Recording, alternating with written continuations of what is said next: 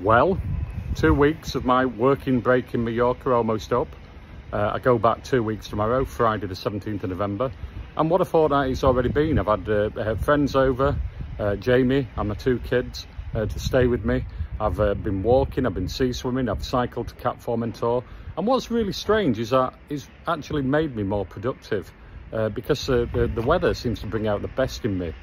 So while you're suffering from storms in Britain, I'm sat on the roof terrace with my laptop and my phone and my Kindle, and I'm actually working away on WordPress web design and copywriting for clients while I'm basking in this sun.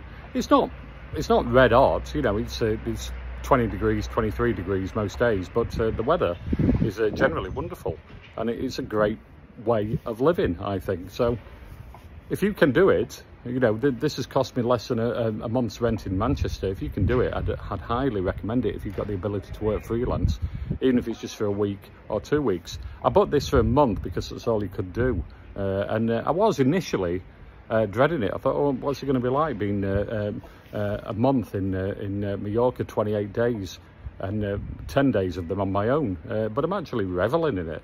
It's absolutely wonderful. So yeah, working away, living my best life, memento mori.